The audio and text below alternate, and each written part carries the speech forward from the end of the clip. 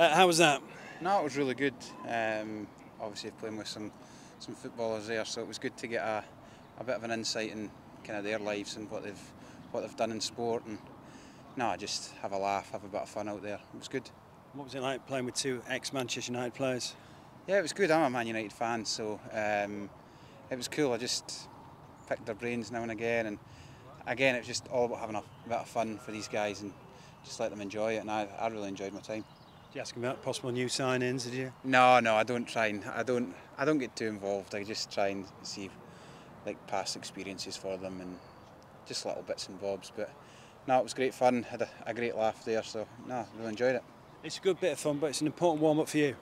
It is, but again, I just try and enjoy myself. If the golf gets in the way of a good walk, that's the way I'm trying to treat it just now. And there today, I played solid enough, but more importantly, I had a lot of fun with the boys and with Greg, my caddy, and Davey, my coach.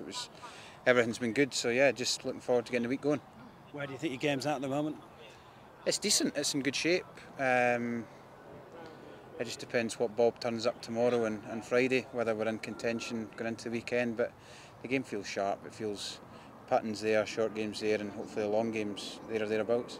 And what would it mean to contend and possibly win the Betfred British Masters? It'd be massive. I came close in 2019, I think it was. Just one shot shy, but my game's there. I mean, I've had a couple of good finishes already the last kind of 6 events I've played, so the form's there. I just need to put a couple of pieces together, and then yeah, hopefully we can get across the line. Could be a big month. Hopefully. Hopefully. It's just, I mean, you never know what's going to happen. It's golf. I don't know what's going to happen tomorrow, never mind kind of 2 weeks down the line. Very best of luck. Cheers, thank you.